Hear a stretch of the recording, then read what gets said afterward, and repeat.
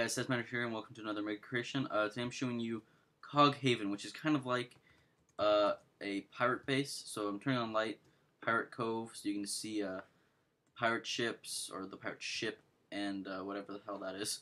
Nice cathedral, and then we get into the intricacy of what is the actual cove. So we have a shipwrecked ship over here, and just the entire island, which is obviously handmade. What the hell is that? That looks like a huge lily. Okay. But yeah, then we have the interior out here, which is the pathway you need to go to find the center of the cove, which would be here. And I do believe, what the hell, is that an octopus? Or no, it's part of the creation. Derp, derp, derp. So we have, I guess, the clock tower over here, or the, God, this, I mean, maybe with the texture pack doesn't look good, but this creation, again, is huge, not as big as the other ones I've reviewed, but it really looks great. You can, I guess if you get rid of these main creations, or even keeping them, you could do a nice survival map on them.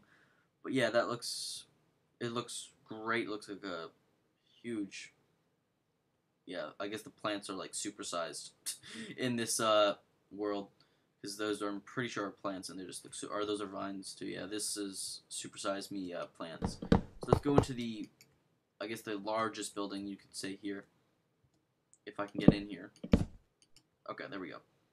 And this leads mainly towards, this leads to like the heart of the cove, but this seems like a great entrance kind of area, and you'd pull a ship in here or something, but I don't like rain, so we're going to turn that off.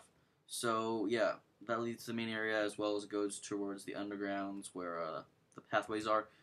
But yeah, it's huge. It's an island. It's a custom island, obviously, which fitted well into the actual creation.